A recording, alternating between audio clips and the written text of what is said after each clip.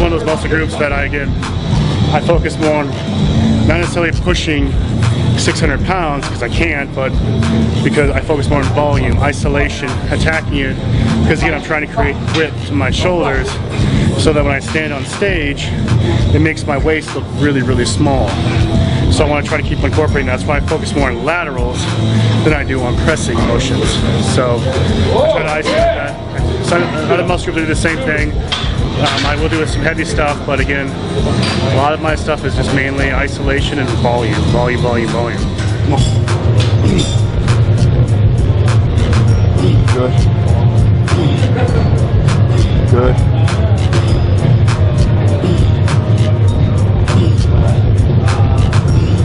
Come on. Come on. Let's go, easy way. Come on. There you go. Come on. There you go. Smooth. Good. Come on. Come on. Come on. Come on. I got you. Hold it out. Good.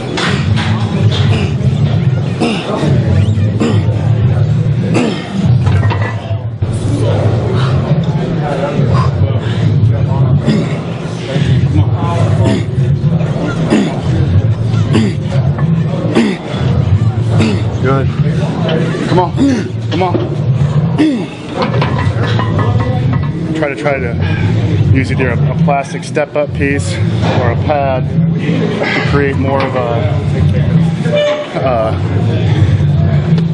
posterior press to the actual muscle, so your shoulders are more posterior instead of anterior. And then we flip it like so to go back forward toward the anterior deltoid.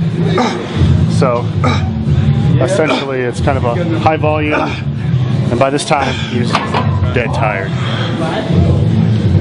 In a lot of my small muscle groups, I will do that, where I will take maybe a heavier, higher intensity like I did with back last time, and then I'll flip it and do something with lower weight and volume. And I do that a lot with shoulders, some of my back, and arms a whole lot. Chest and legs I don't do too much because I'm so bottom heavy, and those muscle groups adapt it pretty well for me.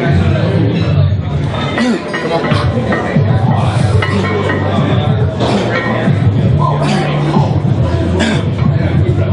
Come on. Come on.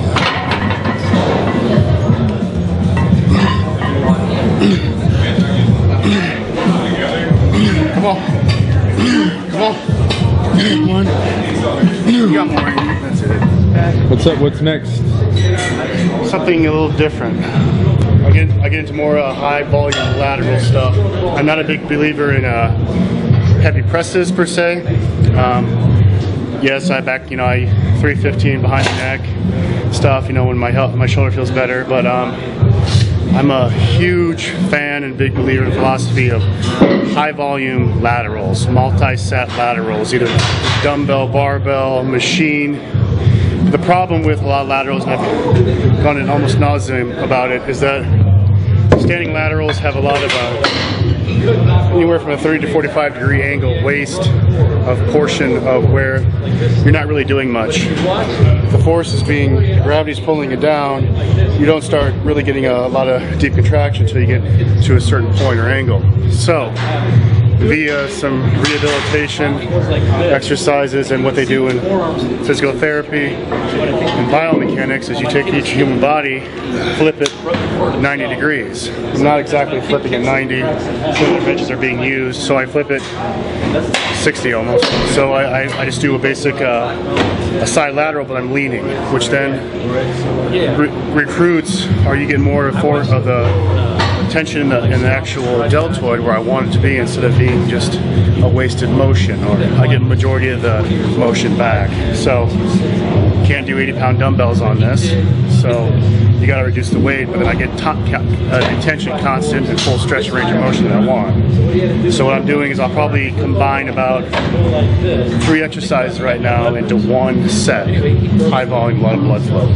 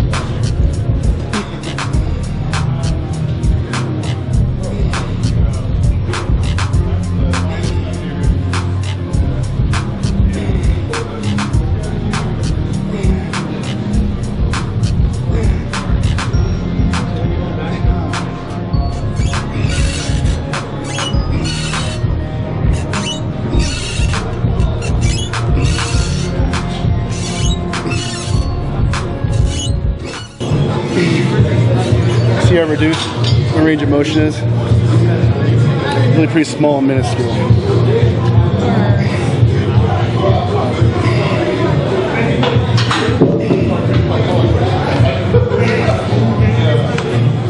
I'm also twisting away from the movement, so it's more posterior, or more the posterior part of the medial head. Why are you laughing? Lateral machines, because the tension is constant. This no longer involves gravity directly. The tension is constant through the whole range of motion. So that it's not a dumbbell where you actually, I flipped it, but so this, not my favorite machine. It's an old school machine. I do like old school machines, but I like the Siege one with the pads, because then again I can focus on trying to retract my shoulder blades and get more of that posterior aspect of the medial delt. So again, when I train shoulders, I want to perceive that illusion of width. I want it to be the widest part to be that medial aspect of my shoulder. So it creates an illusion, because the wider your shoulders are, the more narrow your waist looks. It's all illusion.